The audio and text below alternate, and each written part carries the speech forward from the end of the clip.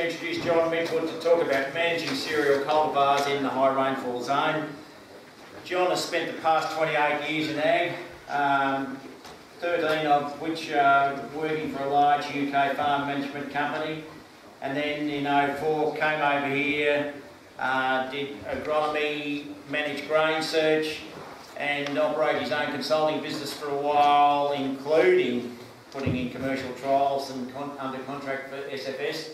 And since 2010 he has been the CEO of this organisation. Jon initially always brought a passion towards farming.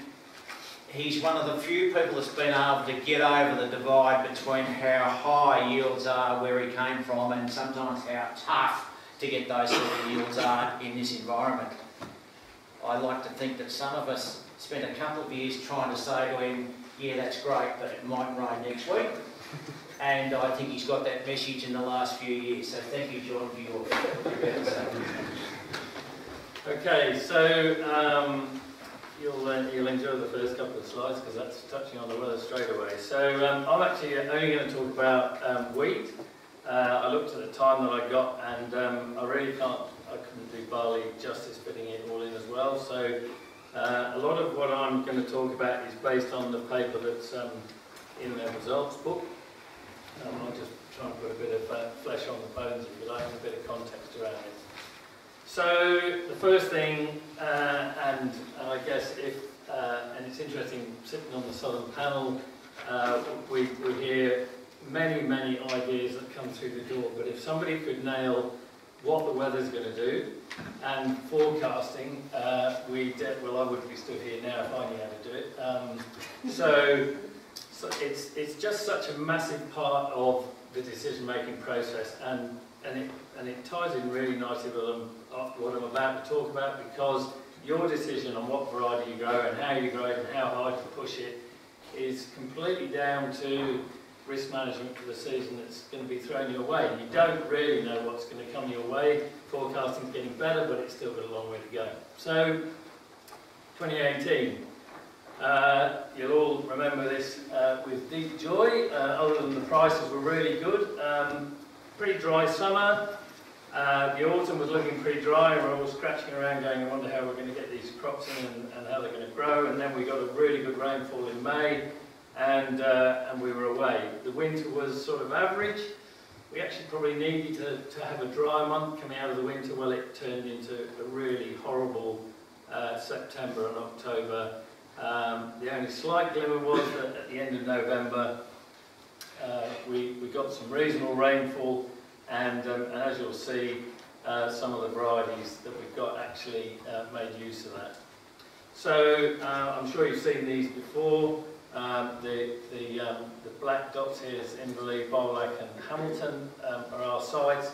This is sort of as close to the growing season as I could get, but you know, showing that from the 1st of May to the 31st of October, we were looking pretty sad, I have to say, at our site at Bairnsdale. Our colleagues down there have really struggled massively. But sometimes it's not all about just growing season rainfall and the deciles, it's more about when it falls. And I guess the big thing that's really impacted on crop yields this year was that the rainfall deciles from September through to the end of November. So even with reasonable finish to the season, all our sites sat in very, very low decile situation, which had a massive impact on yields at the end of the day. Some of the sites also suffered from bits and pieces of frost. So that sort of sets the context. So what I'm going to just talk about now is our wheat variety management trials that we did this year.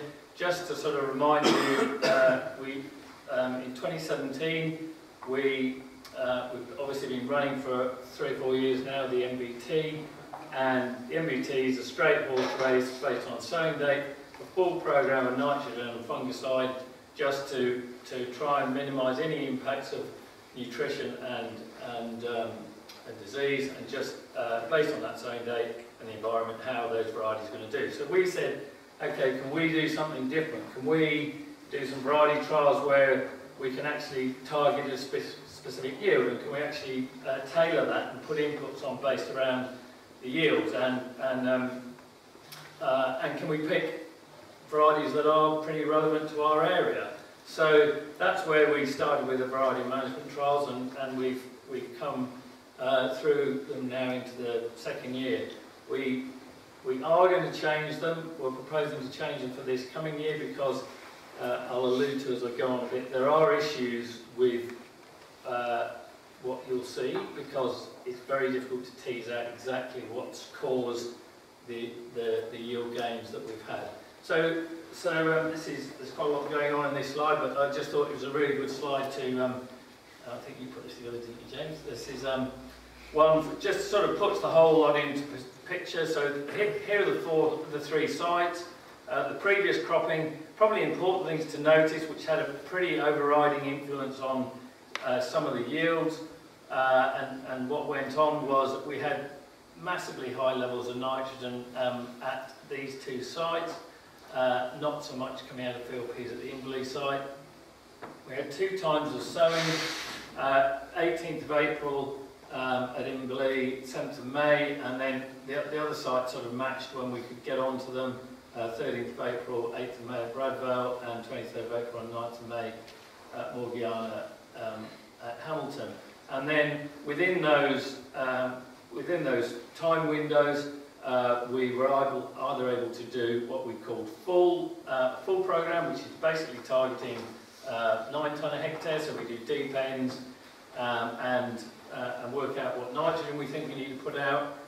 We put a bit of extra we put PGR out, extra N or appropriate N, and another fungicide, and that's more or less what we're trying to do. So just ramping it up a little bit versus what we call economy, which is probably well, it's more of a basic approach, and it's aimed for trial yields of about 7 tonne a hectare.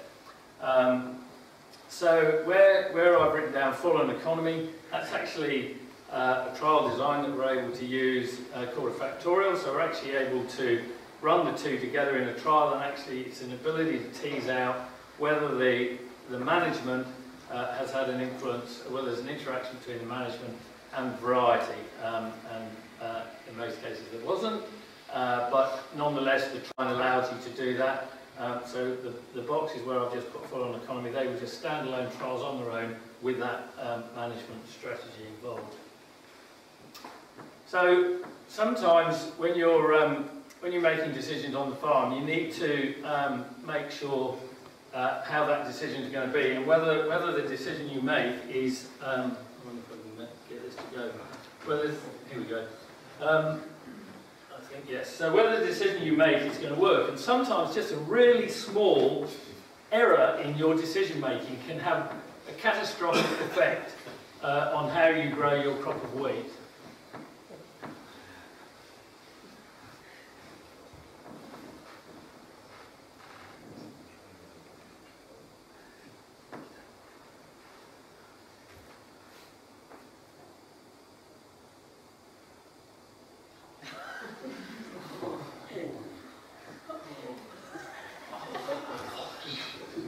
Oops. Sack.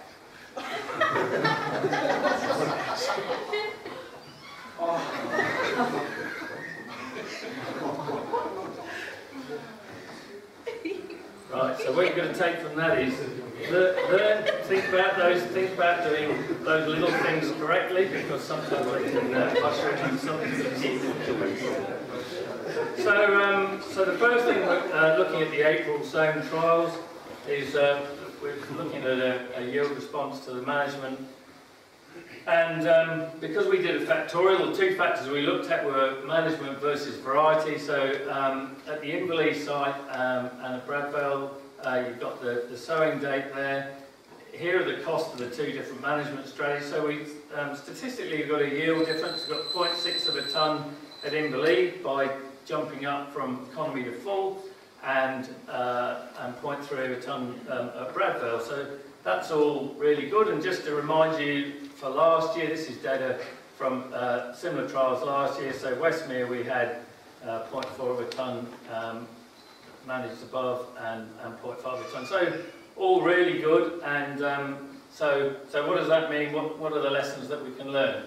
Well, the lessons that we learned are that actually there was no interaction between management and the varieties at all. So what we can do is we can say that the management strategy across all the varieties overall gave a statistical yield advantage. And when we look at the varieties, when you put the two management strategies over each other, there were statistical differences, but actually what was one, so if you were growing Benic and you put full management versus economy on that, there was actually no statistical difference. So, but nonetheless, the ability of this trial layout enables us to see some interesting stuff. And I guess for me, it's really nice to see an old faithful variety in revenue, which probably still has some reasonable following in Western District. In Tassie, really Septoria has really seen the end of it. But interesting that over here now, you know, revenue's got some pretty stiff competition coming from, I guess Manning was its replacement, slightly longer variety, but then now we have varieties like Acroc in the system and Calabro. But in this trial, with the varieties that we have in here, that finished at the end of the season, so low disease, so revenue really didn't come under too much pressure from disease, and at both sites gave a significant yield advantage. There was a suite of varieties that followed it over here. The only variety at the Bradvale site that wasn't statistically different was Manning, and then Acroc, and then it dropped away with some of the other varieties. So no significant interaction between management and variety, but on their own, yes, a difference between the management strategy across all varieties and varietal difference when you put the two managements together. So I probably should change to tell me off afterwards for doing this, because probably from a stats point of view you shouldn't really do this, but I have got a disclaimer to say that it's, so these are the yields I just really wanted to show that where we're seeing that yield increase from that full management strategy, where are we seeing that? So it's pretty varied across the varieties, but as I said, statistically there are no stats on this slide because there's no significance, but it is interesting just to see, nonetheless, that some of the varieties, you know, like new varieties like Acroc, quite a big yield lift, pretty small lift on revenue given the disease susceptibility of the variety. Gross margins, that's the other thing that we're doing in these variety trials compared to MBT. We're actually putting some gross margins against them. And the green bars are your economy, and the red bars are your full. Most of the grain didn't make anything better than feed quality, mainly because of specific weights, and we think that's probably down to the season and that very dry spring. But yield's king, as it always is in this situation, and you have a situation there where you've got over $2,000 a hectare gross margin based on the figures that are in the book of the varieties. And I guess, you know, if you looked at the average, it probably falls away a fair bit, and we'll look at maize sowing in a minute, and you'll see that the top end of the maize is not as far out as the revenue, but the drop-off is probably slightly smaller. So the key messages for me that I took out of that is that the choice of variety is key to getting your yields right, and in this season, those longer season winter cereals made use of that late spring rain, but as I said right at the start when we're looking at climate, we don't know, you know, sat here today, you know, dry as it is, you know, the window of opportunity, unless we get a whole heap of rain, or we're going to take a chance in dry sow with a winter wheat variety now, is getting pretty risky, and you just don't know what you're going to get at the end of the season. So it's all about risk management and probably what varieties you've got, but last year the Old Faithfuls of the winter wheats came through. So revenue highest yielding at 8.5 tonne. It was also the highest yielding at Bradvale, as I said before, with Manning pretty close behind, and then Aquarop just in behind that. So the full management strategy did increase the yield of all the varieties from 6.4 to 7 and by 0.3 at Bradvale. And the full management treatments yield more than the economy consistently across all varieties, but it actually didn't always, as you could see from before, didn't always give an effect on gross margin. So now I just want to look at the May site. So we actually had an April sown site at Morgiana, but I think the data was more interesting from the May sowing from Morgiana. So I haven't. The details are in your report, but this is the May sowing, which was 9th of May. A non-statistical significant difference between economy and full. But we did see differences in protein, but that's probably no surprise when the site was already pretty high with N, and then we were topping that up to try and maximise yield. So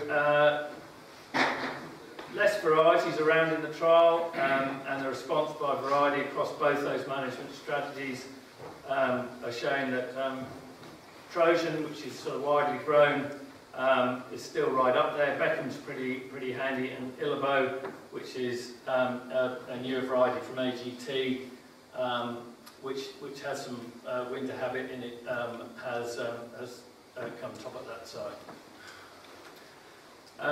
If we then look at the May sowing from the Inverleigh site, so these are all individual trials. There's no these aren't have factor in them, so they just stand alone. So interesting here how we have some of our old faithfuls, you know, good old Beaufort still up there, and I'll show you a bit of data in a minute from MVT over a number of years, and it probably illustrates really nicely why Beaufort is still such a good variety. Beckham having a pretty good place with Bennett, DS Bennett, which is new, has been a bit sort of underrepresented here in the trials, but this is sort of down to whether the breeders all are happy for us to put the variety in, and you know, Trojan still well up there. So again, looking at the gross margin, so a lot of this May sown work was done just looking for a lower yield, because basically if you're sowing a little bit later, yield potential is lower, so there's no point kidding yourself that you can get a high yield by sowing late. We all know that lesson. And so what I was saying earlier on was you haven't got these figures up here like we had with the revenue, but it's probably a tighter band in terms of gross margin. And interesting that, and this is 2 years in a row that this has happened, and I know it comes back to the weather again, the weather forecast, and knowing what's going to happen before you sow, but actually it isn't always a disaster if you sow the appropriate variety in May. You can cut your costs, you have a quality variety, and you pick the right variety, you can still get a reasonable result. And here was the April sown, just to remind you again of that bigger spread. So key messages from that May sowing, that Trojan and Beaufort at Inverleigh and Bradvale were the highest yielding in the full management at around 8 tonne from May sowing. Beckham was pretty close behind, and we saw that last year. So the May sown trial at Morgiana had both management treatments, but there was no interaction between variety management, and in contrast to some of the other trials, the full management actually didn't increase the yield. And Illabo and Trojan were the highest yielding varieties, about 7.5 tonne. And in 2018, high gross margins didn't necessarily come from higher input costs, so management high versus economy, or more importantly, sowing earlier. So as I said before, sowing date's key, but variety choice and management is also key. So, so just to look at MVT, because the MVT website is a challenge. It is improving, and if you've got the patience to go and sit and dig through it, there's actually some pretty interesting stuff on there. So, so I looked at the results from the MVT varieties in the southwest, so three sites, Hamilton, Streatham and Inverleigh, for the last 3 seasons, and then looked at all the varieties, sort of current varieties we're growing, and how they went in what they call the early season trials. And so these are trials that, if you average the sowing dates, about the 3rd week in April over the years, and versus the other MVT stuff, which I'm not showing, which is a slightly later sowing, which would be sort of into early to mid-May. So from that early sowing, those early sowing trials, I pulled out these varieties that are along the bottom here and mapped their yield. So on this axis here, you've basically got 100% is basically in that year the average of that site, and then anything that's above that is basically above the mean of the site. So if you remember back to the data that James showed you earlier on, 2016, as we all remember, was an absolute fantastic year. Plenty of moisture, not too much waterlogging, and a nice cool finish. And we all got, we had trial yields that year of 10.5, 11 tonne. It was just fantastic. 2017 was a shocker, really dry, and clearly throughout this area, big issues with frost. And this year was looking fantastic, but we ended up with a shocking spring and a little bit of frost, but right at the very end we ended up with that later rainfall, which helped some of the longer season varieties. So I basically went through the list and cut out all the short season varieties, the currently grown short season varieties that are grown, and most of them, I might add, are spring types. Majority of these varieties have some winter vernalisation requirement in them. So I split those out, and then I'll show you the next graph where I'll come back to those shorter ones. So what this is showing you is that yield again. So there's your mean for the site. So 2016, fantastic year. What happened to these long season varieties? Absolute went gangbusters and absolutely fantastic yields. And hit a whole heap of records. 2017, shocking year, absolutely hopeless in terms of providing anything useful from a long season variety. Some did better than others, and they're probably the ones to keep in mind. And I have put Beaufort in there. I might have had a bit to do with Beaufort, but I think Beaufort actually appears in the next set of data, because it's probably the only variety that we've got that can actually sit in both charts and still has a place. So some varieties did okay, some didn't do very well at all, and there's no great surprises. That's actually Revenue and Manning, so way too long for the season. But you come to this year where we ended up with that late finish, and what's happened, some of the yields picked up, particularly Revenue, probably Manning's just a touch too long. But interestingly, that you've got varieties here like Acrop, which is everybody's talking about. That struggled a little bit in this season. So that's the early season MVT for the southwest for the last 3 years for those long season varieties, and then exactly the same set of data for these varieties. So both are back in, but now Trojan, which you'd all be growing, Beckham, Illabo. Illabo is an interesting one because Illabo actually has some winter habit to it, but as does Longsword. But I've actually put, because of the way the graph looks, I've actually put them into here. So look at the shape of those years. So 2016, really good year. They did okay. But look at Beaufort, absolutely, was killing it. And then 2017, short season, dry finish. But actually, they're all bunched up together there. But that's good because that gives you a suite of varieties to play with. And then we get to this year, and they just haven't got that kick back on the tail like those longer season ones. And again, we don't know that until you put it in the ground and the season's finished. But nonetheless, I just thought that was of interest. So that's what I'm going to say about the wheat. Just to finish off, I gave a talk at the GRDC update at Bendigo, and I just really, I've just pulled a couple of slides out of this to pass on to you guys, because it was a presentation about the yield gap and filling the yield gap in the high rainfall zone and what we can do about it. So, but we need to start somewhere. So when people say to you, what is the yield gap?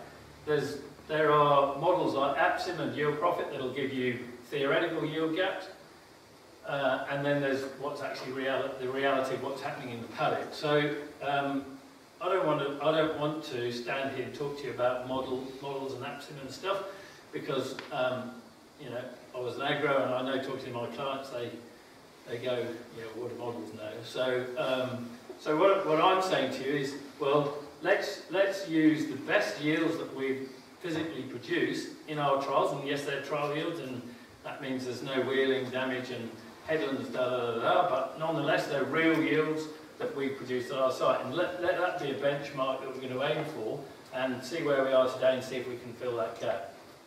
So in the southwest, water limited yield because we don't have irrigation. The current situation is it's estimated that our yields, we're only producing about 41% to 47% of water limited yield potential, which is pretty shocking. That's pretty low, and you know, probably, hopefully, you guys that are here, majority of you are here because you're at the top end of the growers that we deal with, and the reason you're here is because you want to hear all this stuff to just be able to tweak it a little bit more. So you're probably not that low in comparison to water limited yield potential, but nonetheless, it's an interesting starting point to think about what you're doing. And so in good seasons like 2013 and 2016, we produce yields in excess of 10.5 tonne a hectare in dryland trials, both at Westmere and at Inverleigh, and that was both in wheat and barley. And even in years that have been really tough, so 2017, which was a decile 4, 2018 pretty similar, we produced trial yields of 8 tonne a hectare from dryland trials. So to me, they should be, yes, they're trial yields, but they should be, they're real life yields that have been achieved. So they should be what people should be aiming for in the respective years. So one of the things that came out of the whole heap of work that was done, that as part of this management strategy for what you decide you want to do to optimise yield and hence gross margin, is that you should never take one of the factors that I'm going to leave as a big one. I'm going to leave you with a list of levers that you could be pulling to optimise yield and gross margin. But the important message is that you don't just pull one or two levers, like, for example, variety or sowing date will have big influences, but there's a lot of small stuff that sits behind that in itself are not big changes, but cumulatively they have a significant effect. And this is just a little interesting video that shows, this is from Thailand, and these guys are pile driving, and this just shows you that on their own, they'd never be able to achieve this, but you start putting lots of little things together, cumulative effect, and you start to see the influence. Unfortunately, there's no sound, but there's a guy, you see the guy down at the bottom here with the... Yeah, and this guy gets on here now and he gets a bit of beat going. And once he gets going, you know, so the cumulative effect of all these guys...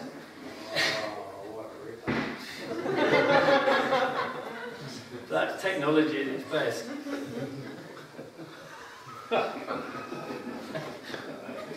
There you go. So, just to finish off, last slide. So, what were those key management drivers that you need to close that yield gap?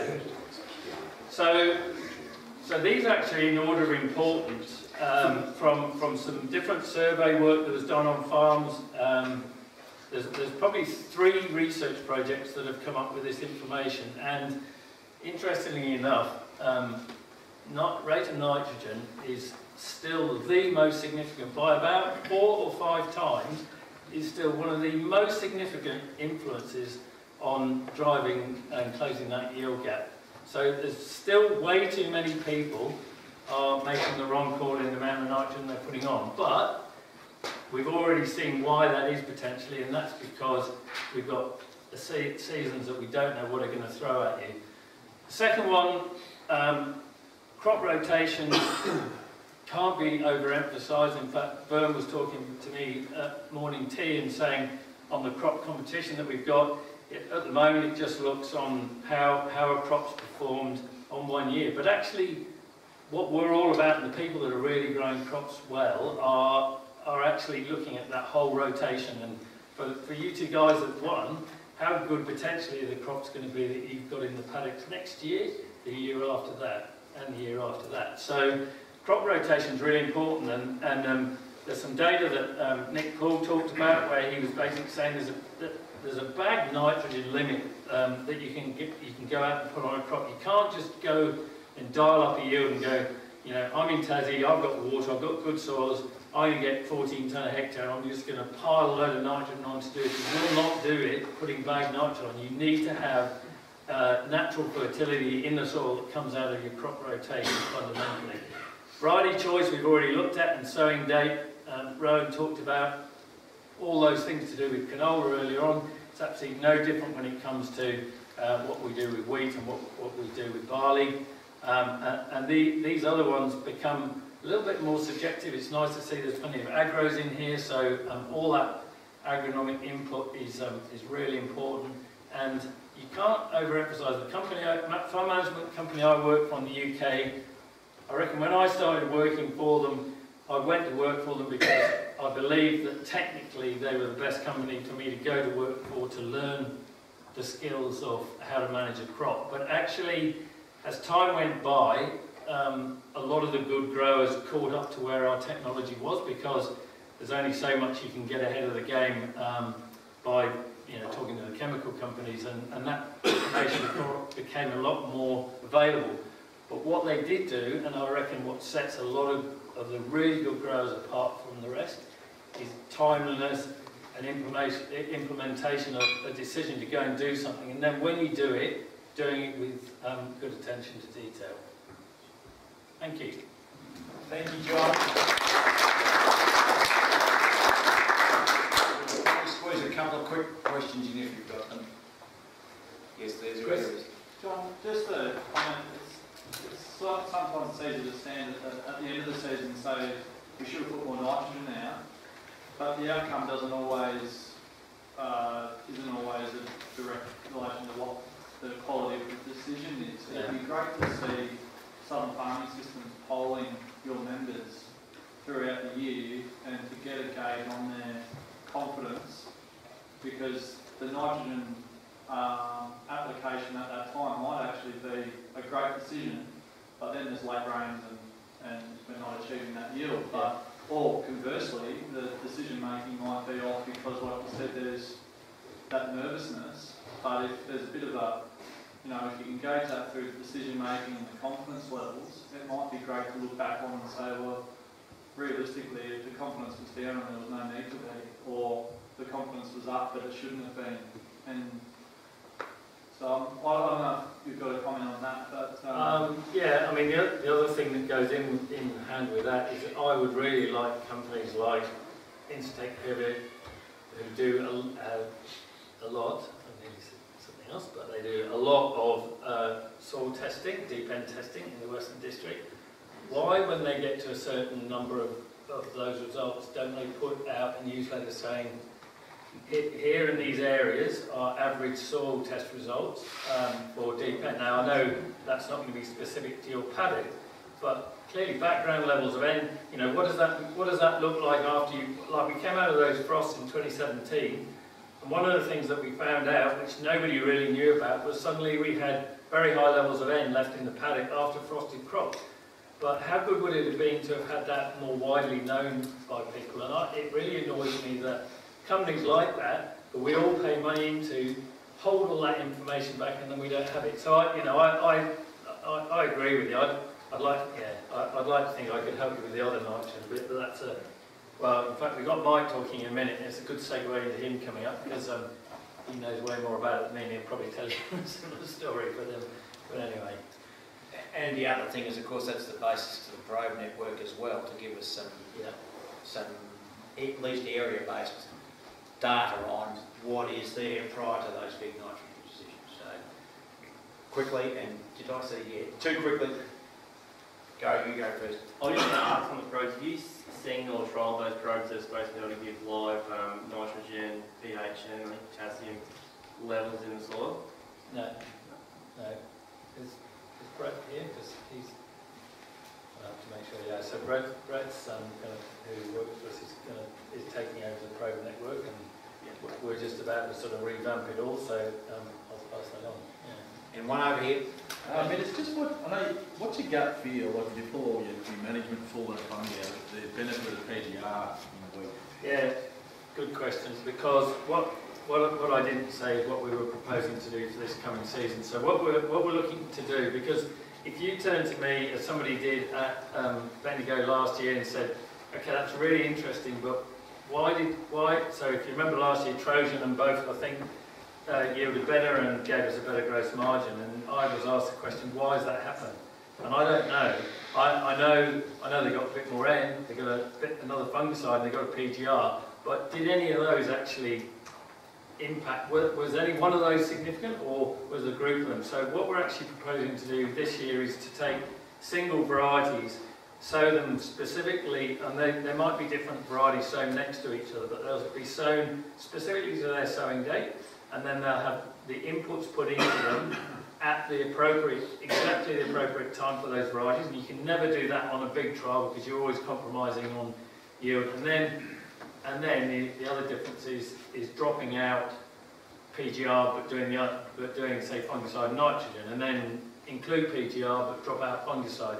So we're going to do an emission trial basis just on individual varieties. So I'll be able to answer that question. If you come back to me next year, I wish you will, won't you? I'll be able to answer that question because I can't at the moment. So all I can say is from a PGR point of view, yes, they're put out there to keep the crop standing, but so much of the data we saw in the UK, if they're applied at the right time, is that you get a yield advantage in the absence of lodging. I can't prove it at the moment though, because everything gets thrown in together and you can't tease it out. Do you reckon that's ice spot related in the UK? Might be. Thank you very much. I'm going to stop you there. Private conversation. Thank you very much, John.